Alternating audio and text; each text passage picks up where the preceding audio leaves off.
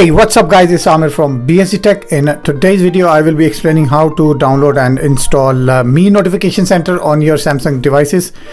As long as you have an Android device, you are ready to go. So first thing first, you need to open the Play Store, and on the top right hand side or on the top search bar area you have to type Me Notification Bar, as you can see on my screen. And I will zoom this in so you can see that. You see this search result, and you have to look for the Me Control Center. You can install this and wait for the app installation process to finish. A small app, and then you can go ahead and open that, and then you will be landing on this page which tells you to allow the following permission as required to run the app. First one is accessibility. As soon as you click on the accessibility tab, it will take you to the installed services. First thing is Me Control Center. It's basically set to off as a default, so you have to enable this, and as soon as you click on this, it will ask you to allow the administrative access on your device in order to run this app, and you can click on allow. Second tab is